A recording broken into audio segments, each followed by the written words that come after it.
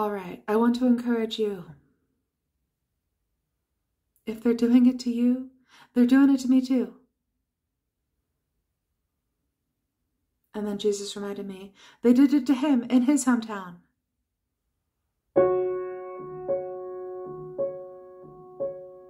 They see me the way that I used to be. They just can't see the work he's done in me. 'Cause they don't know the one of whom I speak. But Jesus said this would be.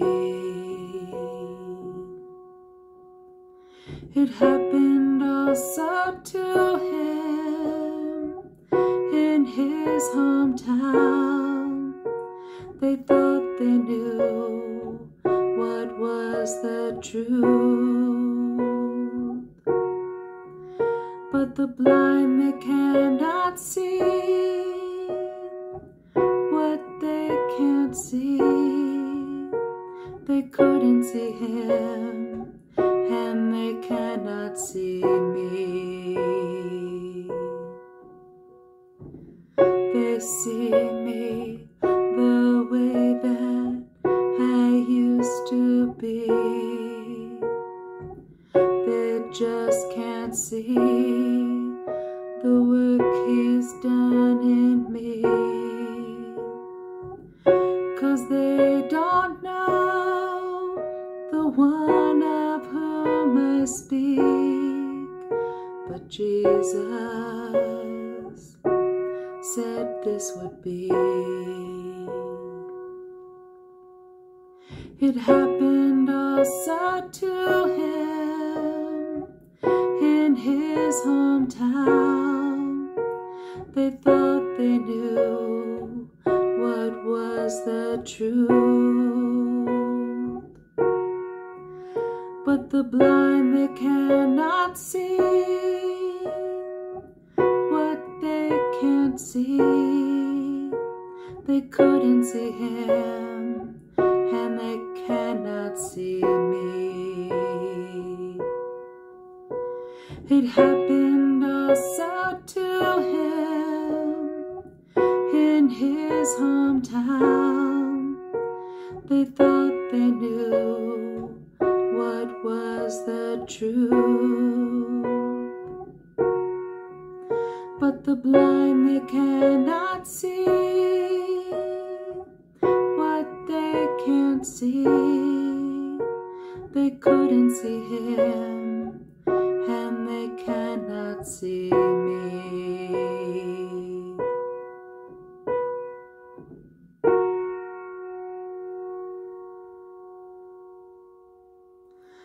All right, so since I've been here, I'm showing you my hometowns. We're in Philly. We were going to go to South Jersey tomorrow to see Franklin Drive, where I was first living when I was a little girl in New Jersey. But, and I mean, there's a tie-in to what I'm doing this week also at that home. And then, of course, before North Carolina, I was in Bel Air. Told you about that the other night. I'm telling you about the places where I be from. There's like a reason for that. But my aunt asked me to go with her son and my son to the Franklin Institute tomorrow. I'm like, okay, well, I'm sure God will give me something to say. It's Franklin, Benjamin Franklin. And then, of course, the next day we're going down to Franklin Drive. And there's a tie-in with the year 23. You know, there's something for me to show you. Now, we are on day 5 right now. I told you a countdown began. Day 1, day 2, day 3, day 4, now day 5. And what I'm doing, I am purposefully taking the time to show you how to see, I don't know if you want to call it the hidden code. I mean, you're going to have spiritual eyes to see. But I'm taking the time to show you the way God shows me to understand what he's speaking through the numbers. Remember, the book of Numbers, the 4th book, is God's book to us, telling us what happened to the children of Israel after the Exodus, is the book of Numbers. Did you know that Numbers 23:23 is about Jacob and Israel and see what God had done? They will all say, see what God had done. So I had a family member, why are you doing Numbers? I'm concerned about you. And it's not the first time they said something like that since I've been here. But they are not in Christ. And I said, look, you are not a Christian. I am. And I understand things. And I believe that Jesus is coming soon. And I believe that those who are not in him will suffer. And I told her, I understand things in the scripture. I said the Hebrew alphabet is numeric. The Bible is numbered. I explained a little bit of that. And I said, I see some of this. I understand it. So I'm teaching others what I know. Not like, most people, but the ones who are like me, who want to know, I am showing them what I know so that they can see the way I see, the way God has taught me to see. And God has given me very specific things that tie into my own life that I can point to and say, look, see? This is a way to see. I'll give you one he showed me today. And this is only going to be for 7 days. Day 7 is the last day I'm going to teach you how to see. I'm going to just speak after that. I'm going to do my songs. Whatever God shows me, I will show you. And whether you get it or you don't is not going to be up to me, because I gave you the keys. And if you're curious to know what I'm showing you, you'll go back and learn it. I told my girlfriend who wants to learn it, I said, grab a pen and paper, grab a little notebook, and just write stuff down. You'll start to see what I'm talking about. I'm not just telling you the cool things God's telling me, like a riddle. I've done a couple riddles, but when I showed you that odometer reading, I gave you information on how to see numbers. I've been showing you how to see the number 23, all sorts of things. Here's one. If God wants you to see something, he'll tell you. So I did the video earlier today driving to Dutch Wonderland, and we went through the city of paradise. And I had a cooler, like an insulated bag in my car that my aunt gave me because I had to take hoagies from my uncle's favorite cut above hoagie place in Newtown Square out to Lancaster, where he lives, York. He lives in York, PA. So we were going to be at the amusement all day. So I needed to keep the hoagies cool.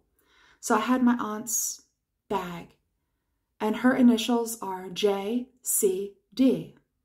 So J, and then the D in the middle, and C on the right. Now, it's silly, but did you notice that the D looked like a Roman numeral 2, and it's JC, Jesus Christ, 2, second coming? That's the kind of stuff I see. It's you got to see beyond what is just the obvious. I'm trying to help you to see beyond what is just the obvious. And I've been doing it, coming at it all different angles. Maybe not 3 examples each, but maybe 1 or 2. And I've been showing you in various ways. So I did my little recording while I was driving. I just put the phone down, looking at that bag, and talked to you while I went through that town. And when I tell you stuff, there might be something I'm saying without saying it. You know what I mean? Just like the scriptures, there's layers, and you might get a little bit of an understanding, and then you might get a little bit more of an understanding as you read it again. I'm teaching right now. I'm literally teaching it to you. But I can't just tell you. You have to see it for yourself. So anyway, I was recording the little initials, right? And then we get to Dutch Wonderland, and I noticed there's initials on the castle, DW. And then I was like, oh, okay. I'm supposed to know what those alphanumeric numbers are for D and W. D is 4th. Remember, I'm English. God doesn't have me teaching you the Hebrew number alphabet. I'm English. So he has me like doing it with the English alphabet. D is the 4th number and W is the 23rd. And right away I was like, oh, 423. 423. Well, I just like 2 weeks ago did that video talking about how 423 was the Time magazine article of Trump with the storm all going on in his office, the water and the wind blowing, and in the middle of the illustration it says the storm while Trump is sitting there at that desk. All right, well, that was exactly how many days after the Revelation 12 sign? September to October to November, December, January, February, March, April. 7 months. Exactly 7 months after the Revelation 12 sign, which I told you I was in DC doing my thing. DC. D is a 4. C is a 3. 43. I'm 43 this year. And God said to sound the alarm on Capitol Hill. All right? I'm teaching you how to see. Using me,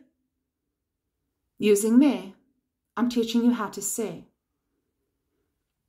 All right, so 423 on the DW at Dutch Wonderland, DW. I mean, when I realize stuff, it's like it happens in an instant. I do not spend any more time on it. I'm like, oh, okay, noted, you know, noted.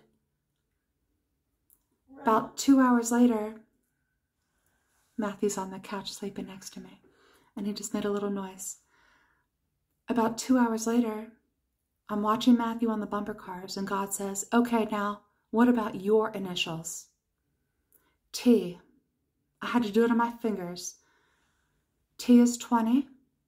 W is 23. 23. I mean, I've been doing this for 6 months now. Not even. It's August 1st. I've been doing it January, February, March, April, May, June, July. I've been doing it 7 months now. That God told me, tell them about 2023, that it's important. Show them that they've got to adjust their vision so that they can see. So that they can see in the year 2023. That's a C. It's like a silly little play on words. You're going to have to see in 2023. You're going to have to see with spiritual eyes because something is being revealed. And I used to do this. This wasn't from me either. God said, show them this. Will we see the 3 in 2023? The Father, Son, and Spirit? The Holy Trinity? The 1, 2, and 3? Will we see the 3 in 2023? That is what God said to me. He said, 2,000 years plus 30 minus 7. He said it twice to me in January. Around like maybe the 8th or 9th, maybe the 7th, but around then in January. That's when he put it on my heart that 2023 is an important year. And that we needed to see. So I've been teaching you since January how to see a little bit at a time, like a little bit at a time. But right now, day 1 just started the other day. And on day 7, I will no longer take the time to teach you. It will just be. And the last thing I'm going to teach you on day 7 has to do with when I was born again and when I asked Jesus to be my Savior. They were 2 different dates. Exactly 4,580 days apart. 2 different dates. All right, so my family's concerned that I'm doing numbers. Well, I'm doing a very specific thing right now. I'm teaching you the way I understand to see things. It's like just like the number 2. The number 2 is T-O, T-O-O. I mean, it's just like shift your thinking a little bit, shift your eyes a little bit to just like see a little bit more than just what you see. Do you understand? Like, it's important, or I wouldn't be doing it. So I encourage you to take the time to, I mean, you don't have to. You don't have to, obviously. But you might find it interesting, and you might see something that you hadn't seen before in terms of what's in the scripture. God told me in 2016, Tara, you are a witness of these things. I see a lot, and it's my job to teach you. You know, teach you what he shows me. That's what he said. Show them what I show you. So my family may come against me and be concerned and think I'm like going crazy because I'm talking about numbers and things that they do not understand, because they're not even believers. Like, they don't even know Christ. They literally are so much in the world, but I love my family. Like, I want them to come to know the truth, you know? So I've got to like tiptoe around and, you know, it just is what it is. Even the little bit they see of me is like too much light. They can't handle the light. They don't even know what that would mean. If I said something like that to them, they'd have no clue what I'm talking about. They'd have no clue. So the people around us who do not know the Word of God, they do not know what the scriptures say. When we speak in scripture, they think we're cray-cray because they do not know what the Word of God says. Religious people too. They do not, I mean, maybe some of them do. But like, you know, we've just got to be, I mean, Jesus says to be wise as serpents, harmless as doves. We literally know that the end has started. So we've got to like put on our wise caps, you know? Like, we've got to be wise. And we've got to understand that when they come against us, it's because they are literally blind. And they literally do not see. They cannot see. So the way they see me, the way that I used to be, they see me the way that I used to be. They just can't see the work that he's done in me because they just don't know the one of whom I speak. They do not know Jesus. And most of you are in families where they're not born again either. They may be religious, but like, you're the one who's born again, and they all think you're a nut. Be encouraged. You're not. And one day they will come to know the truth. You're a witness in that family. You're a witness. And one day when they know Christ, they're going to be thanking God that he put you in that family.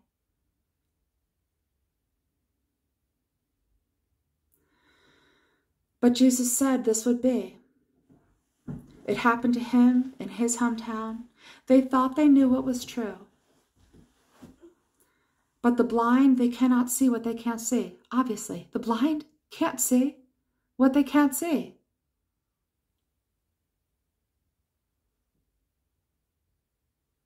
It's like a person who is 16 years old and they've never been in love.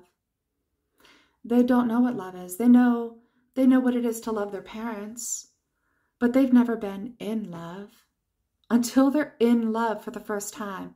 And then they know what it is to be in love. Well, those who don't have the Holy Spirit, they think they know what it is to have God in them, but it's just what they've been taught.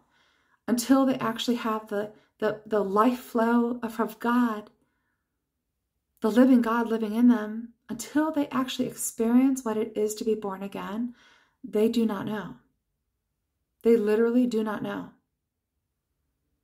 And we have to remember that. And that at one point we were the same. At one point we didn't know either. We thought that radical Christian was a lunatic just like they do.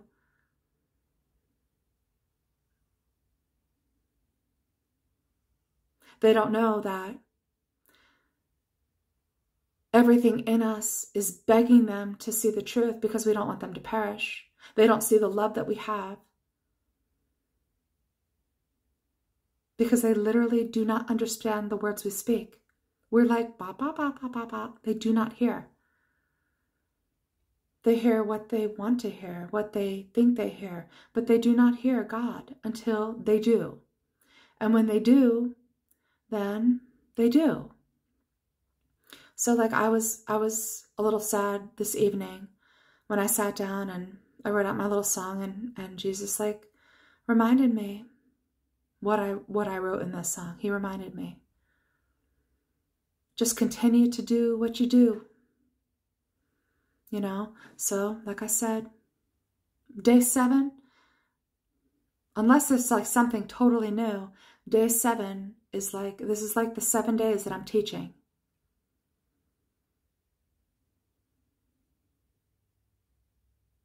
This is the 7 days that I'm teaching. All right, Franklin Institute on Wednesday, and Thursday will be Mays Landing, New Jersey, Franklin Drive. All right, God bless you.